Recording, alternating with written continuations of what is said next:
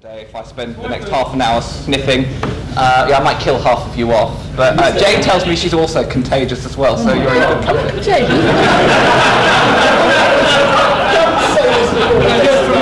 Hay fever. You two might want to stay out there just to be on the safe side. She's contagious. Yum, yum. Okay, so ladies and gentlemen, if we can welcome our first guest to the stage, Jane Sherwin.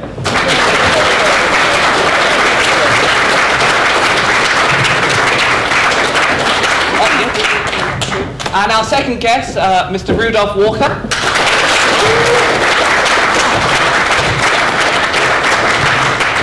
And finally, Mr. Terence Bayler. Just for getting up here that round, wasn't it? So, I know that a number of us today were hoping that you'd turn up in your ambulance. Oh, I'd love to. I mean, it was a beautiful, beautiful ambulance. But it came from some museum type thing, somewhere or other. But I like old cars. It's very, very nice. I don't drive anymore. I go by bus. It's actually much better for the planet. And not only that, too. I mean, at our age, it's free.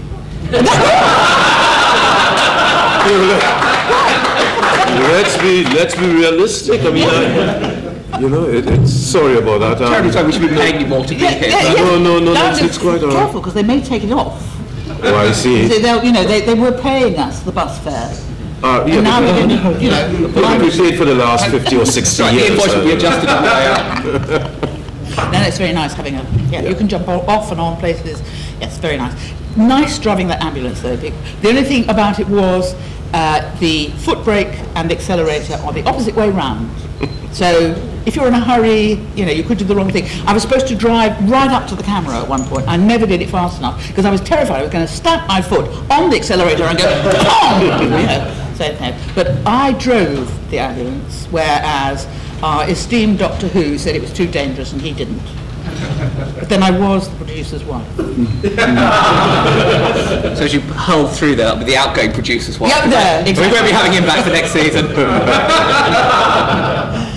So, a long time ago. So you familiar with driving older cars then? Yes, yeah. I'm not because I was there when the first car was made. I couldn't be certain. No, we just had quite a lot of old cars, and yeah. So, in the context of the war games, how would you describe nepotism? I would describe it as getting yourself out of an embarrassing situation, because I was once somewhere when my husband was still an actor. I married him when he was an actor, and I was in something up in Manchester where a director friend of mine had his wife as one of the extras, and extras are always very bitchy about directors. And we were sitting in the corner once, and they all started bitching about this man. They didn't know she was his wife, but she knew that I knew that she was his wife, and it was very embarrassing. And I thought to myself, I never want to be in that position. So I gave up for about 4 years when my children were small, and when I went back under my married name, so that if they said, "Is this nepotism?" I could say yes. So was it? Yes.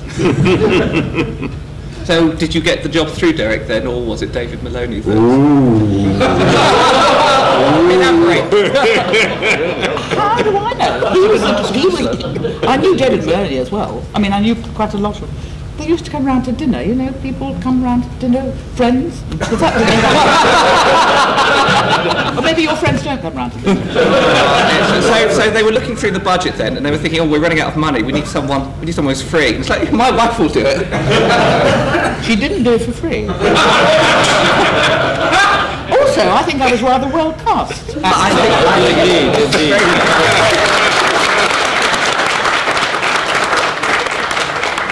So for our two jobbing actors who had a slightly more difficult job, It wasn't nepotism, no.